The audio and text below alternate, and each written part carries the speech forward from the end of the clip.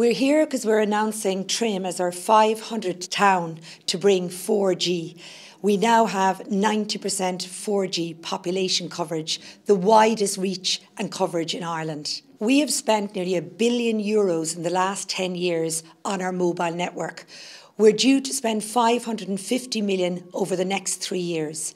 4G data is 10 times faster than 3G, and we now have the most extensive coverage in Ireland. This will allow businesses and consumers in places like Trim compete internationally, compete globally, and really bring economic recovery to places and towns like Trim. We'll also work with the government on the national broadband plan to see how we can make sure rural and urban Ireland is integrated and we can support every business in Ireland. Mobile phones, or devices as the people in the industry call them, have just come on leaps and bounds. I suppose it's that at the touch of a button you're connected wherever you are around the country. If you want to get on the internet, if you want to check your social media, you can sit in the car, check your emails, en route to your destination, whatever you need to do, that you have that connection in all of the country, which is great. Now with a click of a button you can talk to your friends in Australia, whoever's over in Canada, anywhere around the world. You can check out the odds in Cheltenham, you can have a look at the Cricket World Cup.